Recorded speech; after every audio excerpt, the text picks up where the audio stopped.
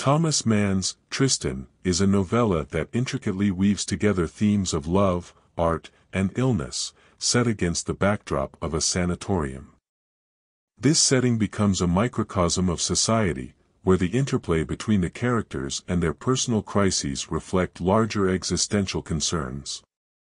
The narrative focuses primarily on three characters: Gabriele Kloterjahn, her husband Anton Kloterjahn, and the writer Detlev Spinell.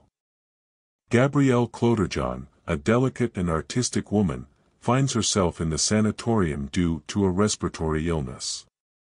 Her fragility and artistic sensibilities make her a stark contrast to her robust, business-minded husband, Anton. Anton's practical approach to life and health is juxtaposed with Gabriele's ethereal nature, setting the stage for the central conflict in the novella.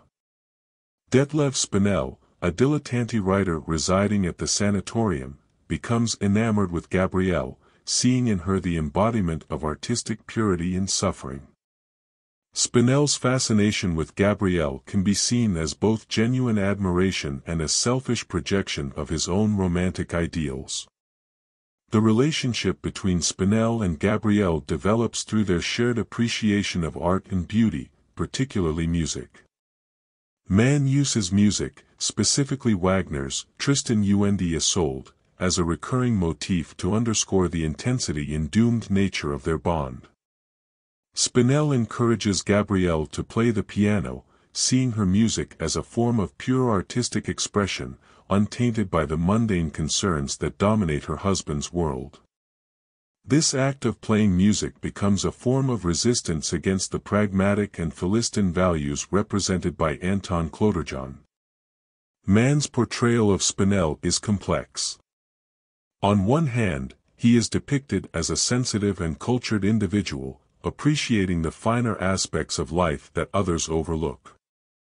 On the other hand, there is a sense of futility and impotence in his character. He is a failed artist, living off the margins of society, and his infatuation with Gabriele can be seen as an escapist fantasy rather than a genuine connection.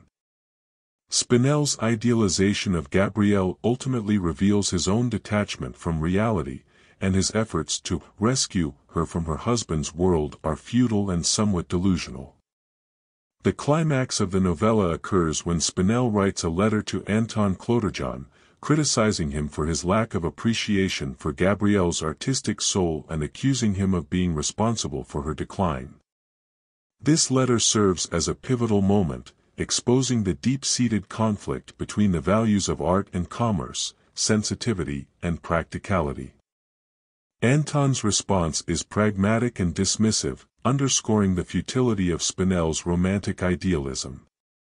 The confrontation between the two men highlights the irreconcilable differences in their worldviews and serves as a commentary on the broader societal tensions between art and industry. Gabriele's eventual fate, her death following a relapse, serves as a tragic conclusion to the story. Her demise can be interpreted as a consequence of the irreconcilable pressures exerted by both her husband's practical world and Spinell's suffocating idealism. Mann uses Gabriele's character to explore the destructive potential of both neglect and obsessive adoration. Her death underscores the novella's melancholic meditation on the incompatibility of artistic sensitivity with the harsh realities of the modern world. Tristan is thus a richly layered work that examines the interplay between love, art, and illness within the constrained environment of a sanatorium. Through the interactions of its three main characters, Mann explores broader existential themes and critiques the societal values of his time. The novella remains a poignant and thought-provoking exploration of the human condition, illustrating the tragic consequences of the clash between different ways of experiencing and valuing life.